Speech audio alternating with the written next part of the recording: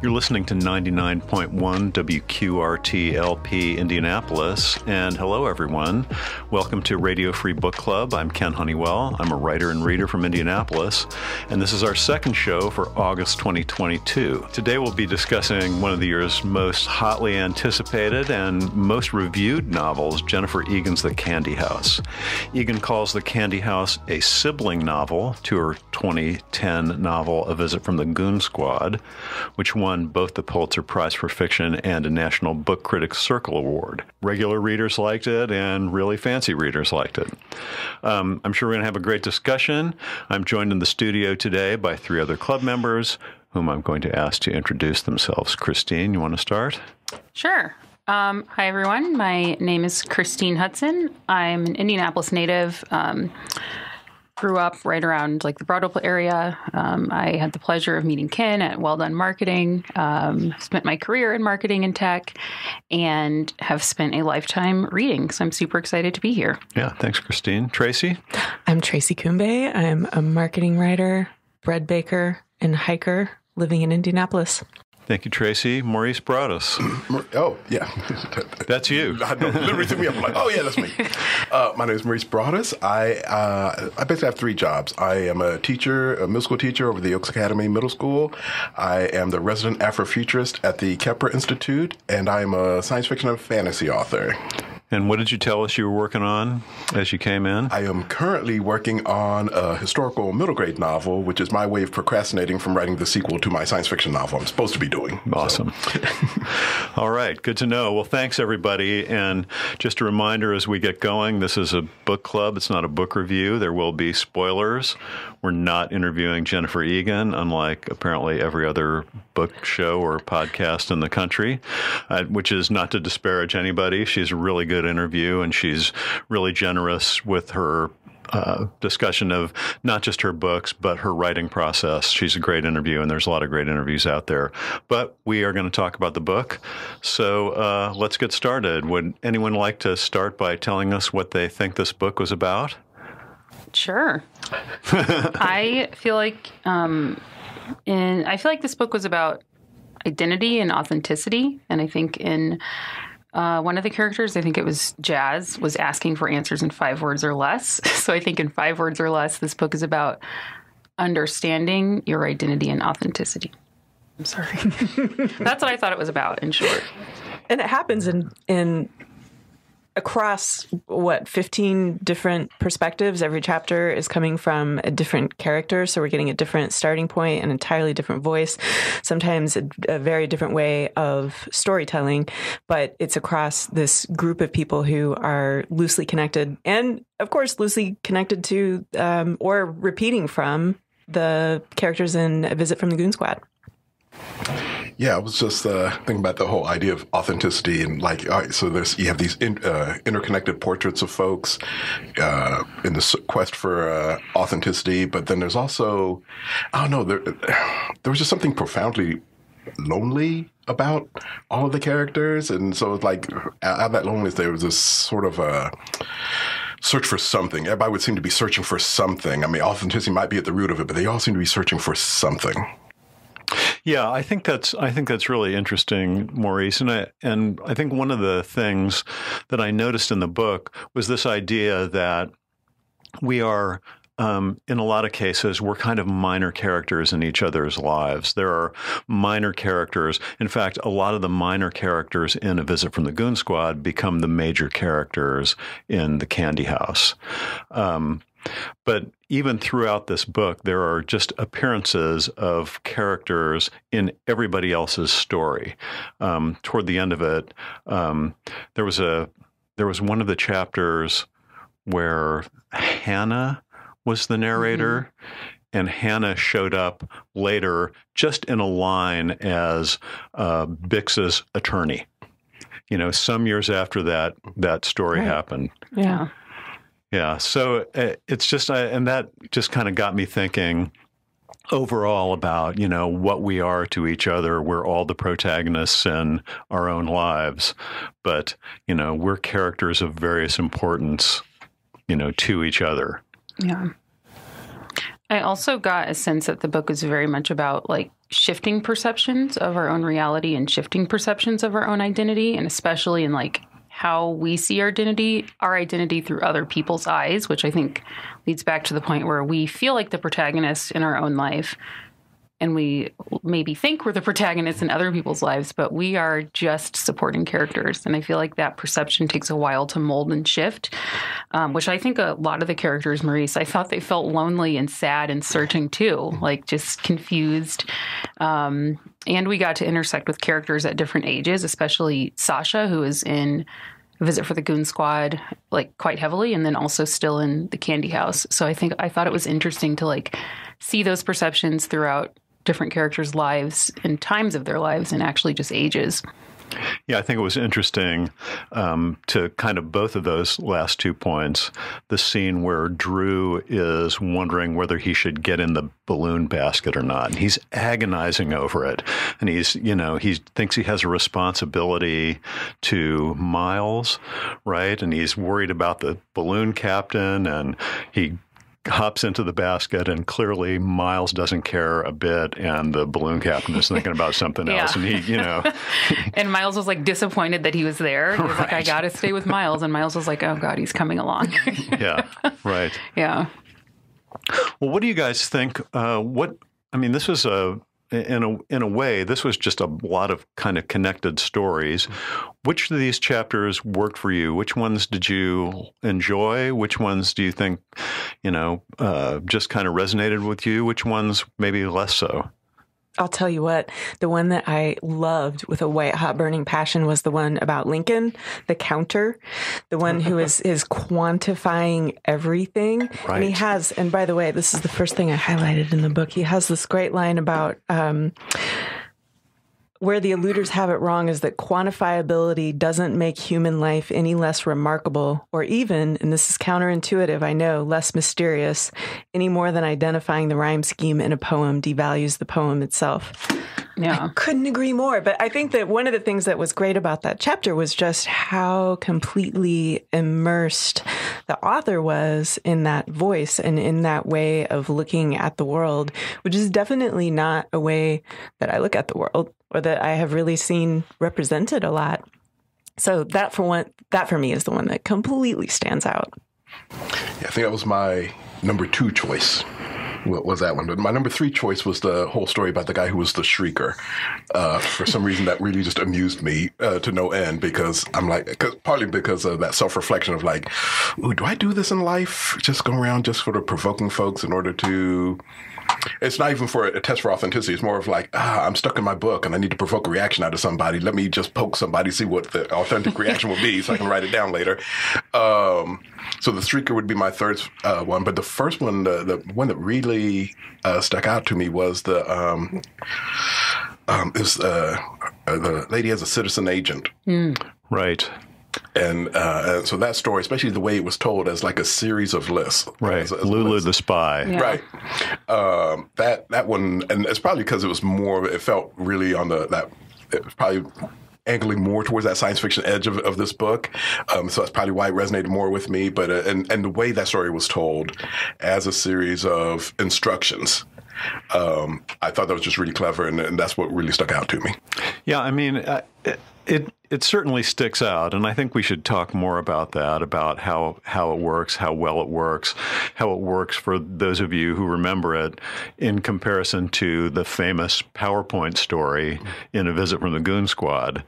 But at the heart of it, it was a pretty conventional little spy thriller, in comparison to almost anything else in the book. Right. Yeah. Right. And I think like I said, it was the part of, and I'm reading it as a science fiction writer going, I wonder how I could do something similar but different in that. So, which is my problem with reading a lot of these books in the first place, is like half the time I don't read nearly as fast as I used to, because I'm teasing it apart to go, how does this work? How do I do this? Or how does the author do this? And how can I do that? Do something to sort of replicate that effect, if not the actual story on the page, right? Because like you said, it's pretty conventional, but it's like, but there's something in there. I'm just like, there is something in here. I got to figure it out. It's not nagging at the back of my brain. Right. There's something here. I gotta figure out. the story about Alfred the Screamer, that was also, interestingly, that was written by Rebecca, who was in the first story, who was the one who kind of followed Bix around. That was part of her dissertation. And if you remember from Goon Squad, Rebecca was the wife of Alex. Yeah, who helped front Scotty's reunion show was a big deal when really he was just contacting influencers and everyone was like, this is going to be great, but no one actually thought that. They were just repeating what they heard. Yeah. I guess to answer your original question, Ken, Tracy, I had the same reaction. The first thing I wrote that I liked was Lincoln's chapter. I loved Lincoln's chapter. And I thought the storyline there was so good. Lincoln finally finding a connection with his dad and with his family. I loved the whole thing. I loved that chapter. But I think my absolute favorite chapter was actually that crazy email chapter. I thought it was such a fascinating and brilliant way to tie together almost every storyline across the Candy House and also across the Visit from the Goon Squad, all tied together in a series of chaotic emails where people were mostly pretending to be something that they weren't. And all of this was because of Lulu's search to find her dad eventually. Right. And it was just this spiraling chain of emails that started with Lulu just wanted to talk to Jazz. And then it ended up with a documentary and a Conduit's reunion show and Lulu almost got a job. It was just, I don't know. I loved it. I thought it was the funniest chapter in the book. And everybody had a different agenda. Yeah. For sure. And then somehow it all came together. Right. It just all worked.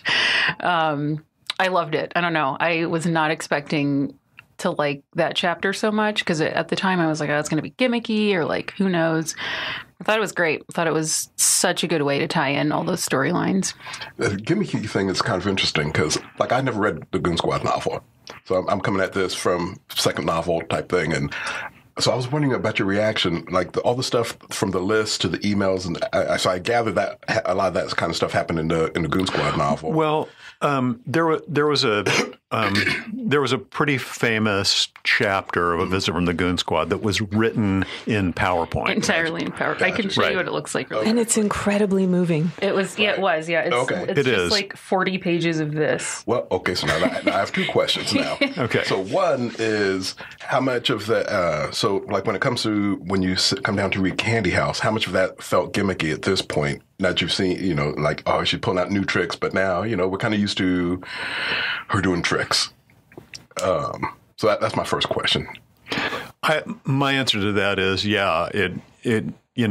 it was sort of oh, yeah, here comes the gimmick. No, I think they were really well executed. I mean, I kind of bought into them. I mean, they were really interesting to read. The email chain, I think, especially for me, just felt like it rang true. You had, it was just a branching series of conversations. With different people getting dragged in and subverted and BCC'd. And then back channel communications on top of it. But to me, I don't know what you guys thought. It was okay, here's her gimmick chapters. Yeah. Well, I was prepared for it to be a gimmick, but I think if anything, the message chapter felt less gimmicky than the PowerPoint chapter. I didn't dislike the PowerPoint chapter, but I kept waiting to understand why Allison was so obsessed with PowerPoints, because that whole chapter was really from her point of view. So I was hoping, she was one of my favorite characters in A Visit from the Goon Squad. I thought she was a great pair with Lincoln. She was an impressionist to his counter, and I thought they were a fantastic pair. But I don't think Allison ever really got fully explained. I was hoping to figure out why she thinks about the world in PowerPoint presentations or in slide decks. So it never happened. So I'm left feeling like the PowerPoints were kind of gimmicky more so than the message, the or the email chapter, or even Lulu's chapter, which was also weird. I'm probably easy. I don't know. Those chapters don't give me any heartburn or make me feel used or cheap. They're cheap. She pulls off what she's getting across. She pulls off the storytelling so well that I am 100% willing to go on that ride with her. I also think it's interesting because she's telling the stories of 40 characters. I started to make a list of all the characters because I was getting so overwhelmed. I need a chart. I have it in my bag. I can show it to you, but it's like, I think A Visit from the Goon Squad, I counted like 80 characters that were mentioned. Not all of them got explained. And then the Candy House was like another 80 some odd characters. So, I mean, how else do you tell the stories of, maybe 15 or 20 of those characters without having varying like stylistic approaches? So I liked it. I wish I understood Allison's PowerPoint. Yeah, I mean, I don't think from a storytelling standpoint, I think that the thing about that was so interesting was that it really boiled down the elements of a story into almost nothing, right? Into such few words, and an attempt to like show the relationships between the people among these members of this family. And I think, that's a good point. I think the Lulu the Spy story was similar in that way, and that it told a story in very few words that were, as you said, Maurice, like a list of instructions to myself, which is a lot different from the email chapter. Yeah. But I mean, I think that was also a pretty interesting accomplishment. Okay, Maurice. Oh, I'm sorry, Christine. Go ahead. I was going to say that PowerPoint chapter also, now that you said that, Ken, that PowerPoint chapter not only told a compelling story about Allison, but it told a story about Lincoln, Andrew, and Sasha, the whole family, and really just slides and graphics. It's pretty fascinating. And I think for Sasha, that was a really important chapter for her character development to go from like crazy in the Goon Squad. She was like a thief living in Naples, to go from that to like a successful artist and mother. And I feel like that was very clear in the PowerPoint. Well, so that actually ties right into my second question, which is, so I see all the hardcovers in front of you all, and you notice there's a lack of hardcover in front of me. So I did the audiobook. Ooh. Which is a completely different reading experience. And so I'm wondering how well, like the list chapter worked well, the email chapter worked well as an audiobook experience. But as I'm hearing this discussion, I'm like, man, how would PowerPoints translate into an audiobook? Oh, gosh, what a great question. Yeah. What a great question. I will say this. It's probably the best PowerPoint presentation I've ever seen. It's very low bar. good. I mean, we've all seen a lot of them, right? Right. Yeah. I bet in the audiobook, I love audiobooks for what it's worth. Love them. I bet there's like an accompanying like PDF that you can look at. I've had audiobooks where it's like the narrator's like, see page 57 in the and I'm like on my phone. So I bet that's how they handled it. The purpose. But I don't think there's any way you could read that crazy PowerPoint chapter. Yeah, I can't imagine. All right, Maurice, what was your other question? No, that was it. I was wondering about the whole the audiobook experience with the Goon Squad. I was just curious if I was just trying to speculate what that would be like, and how that would even work.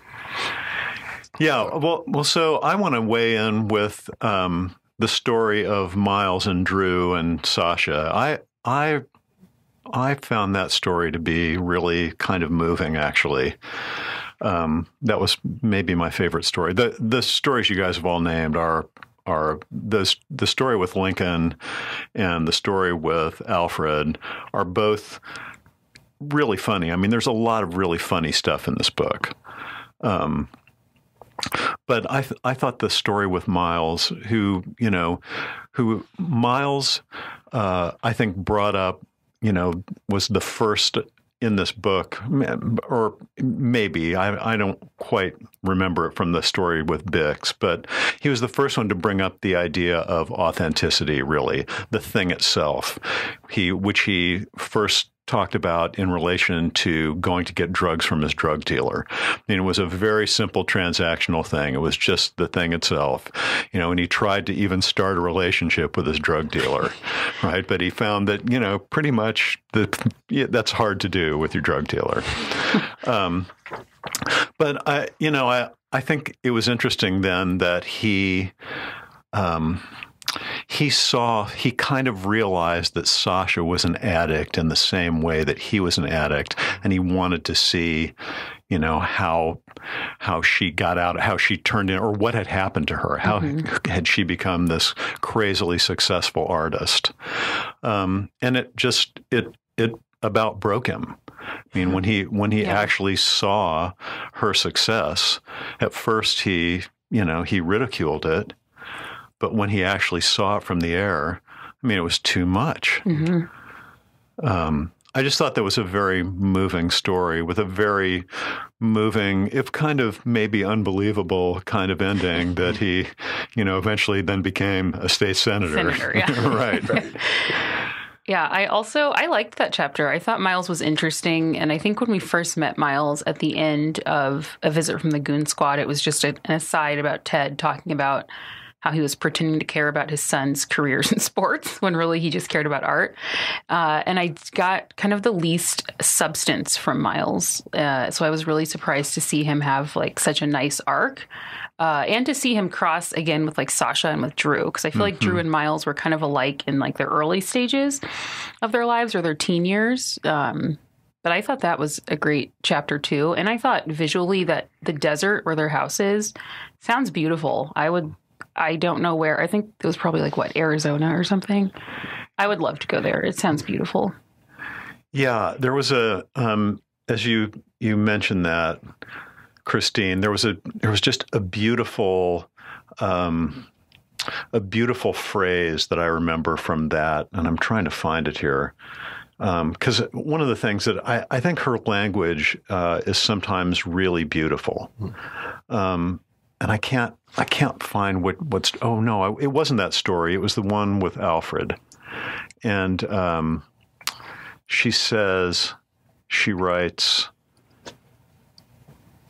"The moon was already up, soft and translucent as a sea turtle egg." And I thought that was just such a beautiful image. And the moon appeared again in that story and a couple more times in the book, but just kind of like that changing appearance of the moon throughout too. Yeah. That kind of, brings everything back to the idea of authenticity, which was, one of the things that Lincoln struggled with was that the idea that you couldn't he couldn't figure out comedy, right? He couldn't figure out what was funny. But then in the chapter with Chris, he was actually figuring out all the beats of all the television shows. Yeah, he had equations for comedy, basically. Right. And even for like romance and tragedy. I loved that chapter also. And especially I loved that chapter right after it was like Molly's chapter, like young Molly. Right. And I think Chris called them like stock blocks. Like he was his whole story job. Blocks. Yeah, story blocks. Right. And so there was his chapter where he was like taking this like mathematical scientific approach to breaking down just like normal circumstances. And then the next chapter was Molly's, and her whole chapter was just like a story block of like middle school girls and like a suburban drama. And there was almost no punctuation in Molly's. Like it was a 12-year-old's diary. I loved it. I loved those two chapters next to each other too. I thought it was great. Yeah, the story blocks were all those tropes like hero delivers comeuppance to perennial jerk. Protagonist hits bottom alone at night on city streets with soulful music.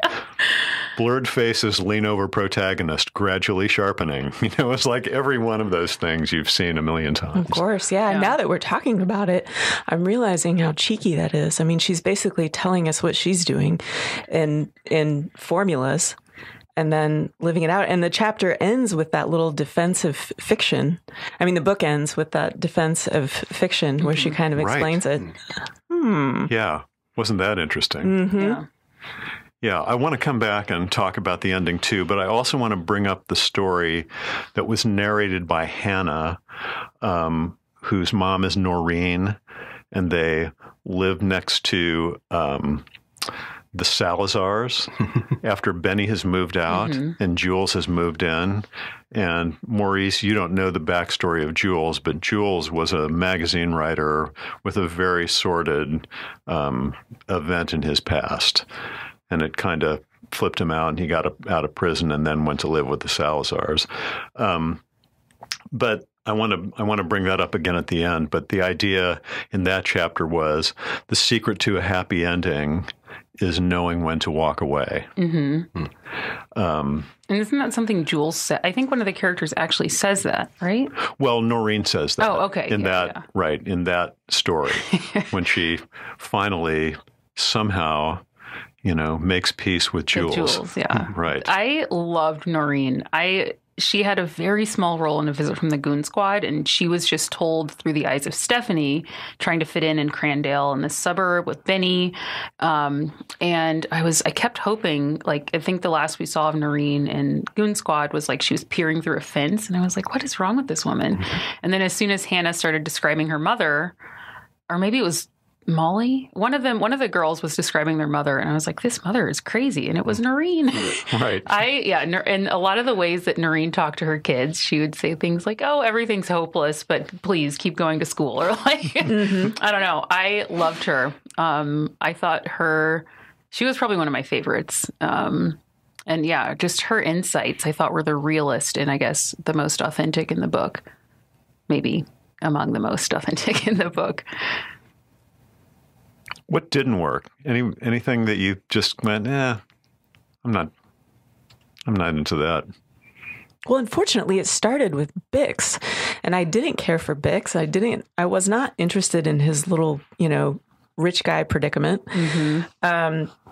So it was really nice when we moved right on. I'm so with you. I was halfway through that, and I was like, oh, man, I think when Ken calls me about this show, I'm going to be sick that day.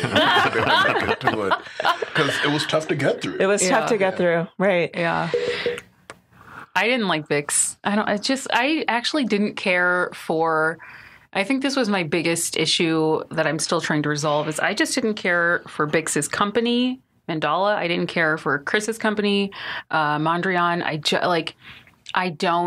feel like this book could have been successful without the doom and gloom social media. I just I'm trying to reconcile both of these beautiful intersecting stories, and then also the social media apocalypse. And I'm just why do I need both of these in this book? It almost feels I have a theory about that, but we haven't even talked about the fact that a big part of this is about saving your memory, mm-hmm. putting, recording your entire memory and putting it in a box to be shared with the universe of people who have also shared their... Well, only if you want to. You can just keep it for yourself. You don't have to take that next step. But what ends up happening, there are some very sad explorations of old times in this book, including one where a woman goes back to what she thought was the greatest trip of her life with her father to discover that he really didn't want any part of that. And he didn't even want her there. He didn't even want her there. That was Lou and, is that Roxy, I think? That was Roxy and Lou. And Lou. That was sad. Yeah. But I think that, first of all, this idea that any of that is concrete and you can just keep it and share it is ridiculous. But I think given the way the story is being told and this idea that we are looking around from all of these different perspectives, it fits. It's the same thing that the characters are doing. She's doing in the storytelling. Yeah. What do you think, Maurice? You're a science fiction writer. First of all, is this a science fiction novel? I hate those kind of discussions. Is it fantasy? Is it sci-fi? Is it, all this kind of discussion? Well, I don't mean that necessarily. Is it fantasy? I mean, what I'm asking is, clearly there are science fictional elements. Would you hang it on the science fiction rack? I don't know. And here's what, because in my mind, it's there's always this divide, because you have this, on one side, you have what's the author's intent, because I know when I'm sitting down to write a sci-fi novel, or I'm sitting down to write a horror novel, there is my intent versus, all right, here's how it's going to be marketed. And so I came to this book cold. So other than you telling me that there were these science fiction elements to it, and then I get to that Bix chapter, I'm like, they better hurry up and come on, because I'm going to be out otherwise. And so I would say yes. It is. It's absolutely a science fiction novel. I would say it's a soft science fiction, but I mean, because yes, there's those elements about memory and uploading, all that kind of stuff. There's this, but then there's all the sociological stuff that's being explored too, which is just as valid as science fiction as anything else. Sure. Yeah, it's a social commentary, which I think the best science fiction kind of is a social commentary on both the past, present, and future. I guess all three. Yeah. All I know is this. I got a friend who is an avowed science fiction reader and turns up his nose at any literary fiction to read it, and he loved it. Wow. So that might be the purest way to slice that. That's the final answer. Although, hey, the literary crowds are finally starting to accept us and join us, wrap their arms around us and bring us into the fold now. So, well, I mean, and we talked about that, Maurice, a couple weeks ago, and I see that more and more. So many of the best reviewed books of the year are science fiction novels, and I don't think they're sitting in the science fiction section of the bookstore. Right. Well, let's talk about those elements. Own your unconscious, and they had the one where you could kind of wipe out memories, memory shop. Yeah, like gray grabs. Right. Gray grabs were like you couldn't actually. So as I understood the technology, you could record your own unconscious and play it back for yourself, and you could upload it to the internet or whatever we're going to call it. But people would not know that was you when you uploaded it. Yeah, it's supposed to be anonymous uploads. Right. Yeah. Right. So the gray grabs were anonymous. Yeah. But so would we? I mean, if that came to pass, could we resist it? No. Oh wait, that was too quick. I'll wait. I think I could resist it. I'm haunted by my memories, and the last thing I want to do is have them uploaded to the cloud. I think especially, and I feel like you were getting at this, Tracy, where it's like, how do you capture memories? Because the way I remember something is probably not the way it happened. So am I capturing my memory of the event or the event? And I don't know. I don't want that. I'm already haunted by my embarrassing memories, and I just don't need a litany of those. All I want all the time is to escape from my mind. Exactly. I want the opposite of... Right. I want to be unconscious. Own your unconscious. No, I just want out of it. Yeah. I don't know. There's nothing I need to revisit. Yeah. And I was literally daydreaming half the time of man, this would be so great if I just live in my memeries and live in my imagination more than I do now. Yeah. Just the whole idea of just revisiting, a lot of the good memories, because my life is made up of good memories as well as bad. And, and I'm like, yeah, I'd love to go back and revisit some of those good times. And always in this daydream, though, I'm always elderly. And wanting to revisit my past. But what if they're not what we remember? I feel like that's my thing. But I think that's the question, though, Christine. What is it that actually gets uploaded? Because as we know, memories become less and less reliable over time. No, I've spent a lifetime crafting myself as the hero in my own story. I'm pretty confident those can be uploaded. Where do you come down on this, Ken? Yeah. I want to say that I would be an eluder. Yeah. I'm not. I mean, I was certainly enamored of social media for a while, and I'm much less enamored of that right now. And I would hope that I would say, yeah, I really don't. I'm kind of with Christine and Tracy. I'm not sure I want to replay all my memories, and I'm pretty sure I can resist uploading to collective consciousness. Yeah, even if that means I can see other people's I don't want to see my own memories, much less other people's memories of me, which are, I think that would just kill me. I couldn't do it. No, there's people who say they want mind reading to be their superpower, and I think that sounds tragic. I don't want to know what's in anyone's mind at any given time. I can't even handle my own mind. Right. Yeah, I don't want anyone else's thoughts. I feel like you were getting at this too. Would anyone actually upload all of their memories and consciousness freely for no reason? Because I feel like in this age of data protection and privacy, you give people the chance to opt out of cookies or to ask iPhone not to track your activity across apps. And as soon as people can opt out, I feel like most are like, yeah, let me out of this. What's the incentive? Like, would people, I feel like the only way that people are willingly giving over that much information is if they don't know it. So, like, I feel like it would almost have to be disguised, like the ancestry stuff, right? Like, it's like, we'll tell you about your family and your ancestry, but really what we want is all of your DNA. So I feel like it would almost have to be like, I don't know, like you get I don't know. Nope. I think a lot of people would do it. You think so? Think a lot of people would gladly, just casually looking at social media now. Yeah. People are you're giving right. away so much information. Yeah. Everything. And they are knowingly, you can tell them all you want. Oh, they're just data mining you. Oh, that's true. But here's what happens on my vacation. Right. And all that. And I think a lot with that, especially with that whole idea of that collective unconscious thing, right? Mm-hmm. And like, what is at the heart of that? And as I kept thinking about that more and more, and I'm like, there is still, when I keep coming back to that whole idea of there's this desperate longing that seems to be underpinning all of this. Yeah. In that, I'm wondering if that desperate longing is the illusion of community. Well, that's really interesting because in one of the stories, one of the characters brings up the Carson McCullers play. I think it might have been a novel also, The Member of the Wedding. And that's really kind of what that whole story is about, is the young girl, Frankie, wants to become more than anything part of a we.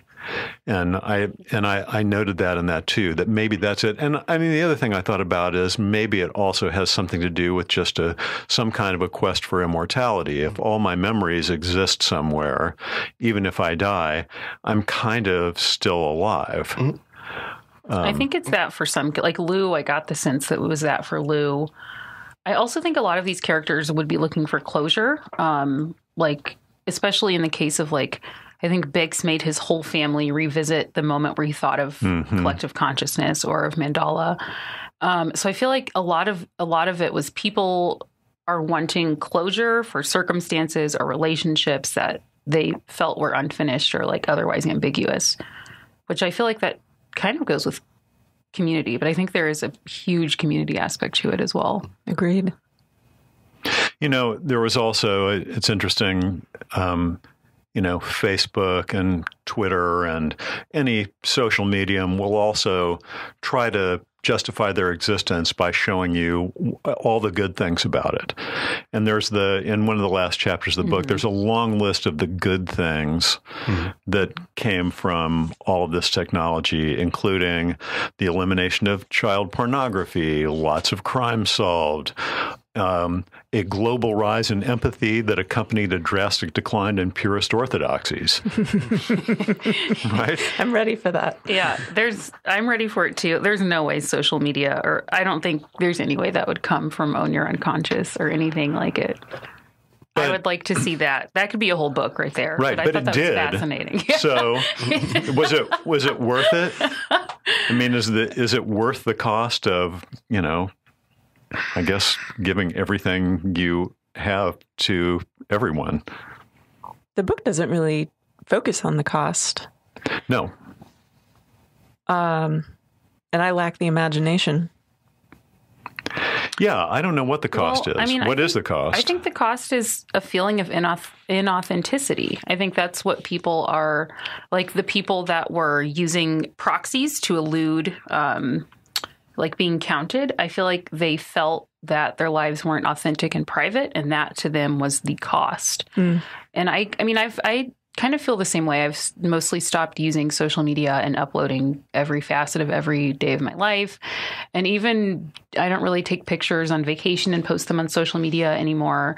What I've realized is I was spending a lot of time thinking about what will my Instagram post be about this, or when should I post to my stories, or what should I add to my stories? I was spending time creating content instead of living it. And I feel like not having to worry about, like, if something happens, not having to put it on social media is so liberating. Like, probably no one cares. And then the people in my life that do care, I talk to them so I can tell them. But I feel like that's the cost, is like, I think it just sort of takes you, I think especially for the people that are using proxies to evade counting and like data mining, I feel like they were feeling that they were losing some originality and privacy and authenticity to their lives. But I don't think the book ever says that explicitly, so I could be wrong. No, I find that people who are inauthentic on social media in real life are pretty inauthentic anyway.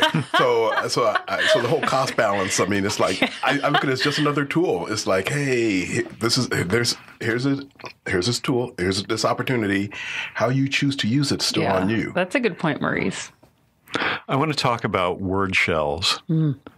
That was a concept actually from Goon Squad that was a little bit more developed here. Tracy, what's your favorite word shell? Was it word shell? I'm remembering word casing. Oh, I'm sorry, word casing. Word casings. Yes, so that's correct. It's a word that has kind of lost its meaning, right? Outside of quotation marks. Like if you use it, you have to put it in quotation marks. Yeah, what were some of them? I'm not remembering any right now. Oh, well, I'll start with one. Perhaps authenticity. Yeah, that Is was a big authenticity one. a Yes. word casing? Does Yes. that, in this day and age, have any meaning anymore?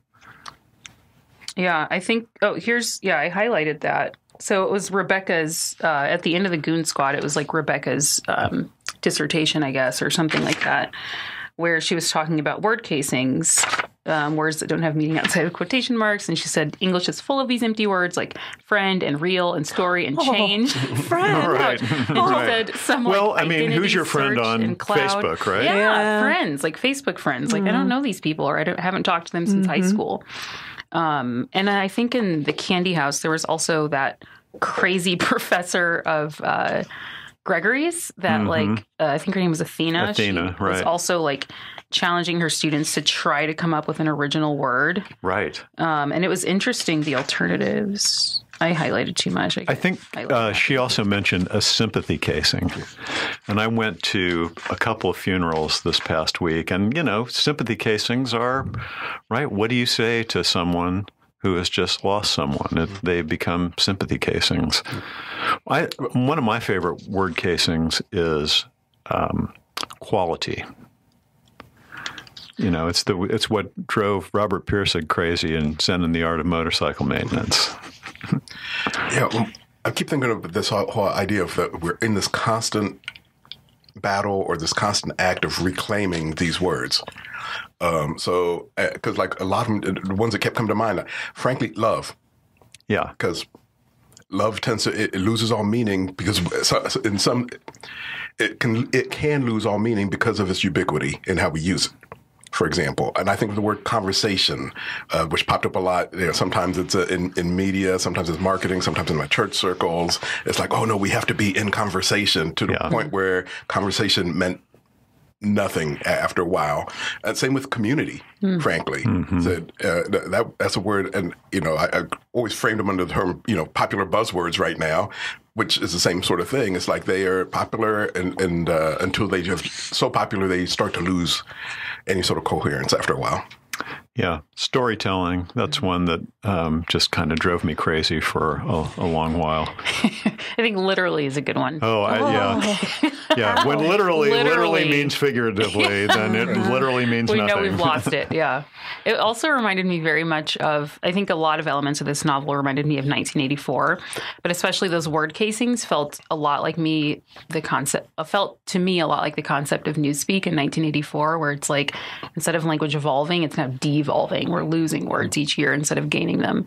I feel like the word casings really make you think like, how many words have we lost? I think we've lost a lot. And I also don't necessarily know that that's a bad thing, because I think it opens up new avenues to describe and think about things. Like once we've used a word to death, we literally have to move on. We literally have to move on. And I think it is, I don't know, I think it's kind of fascinating in a way. Yeah, I agree. So for those of you who have read both books, is The Candy House a better book than Goon Squad, or is Goon Squad a better book? Does it matter? Do they just kind of run together? Do you have to read them in order, or can you read them out of order, since they both skip around all over the place? Yeah, I think they stand alone for sure. You two have read them more recently. I read Goon Squad. How long ago did that come out? Forever ago. 2010. Oh, geez, what? Oh. Right. Okay, yeah, it's been a while for me. I did not know that. Yeah, I think ultimately I thought The Candy House was a stronger book. Goon Squad was awfully good, and its description so vividly of the music industry and all those players in the music industry. It's really interesting book, but I think probably the Candy House had more to say.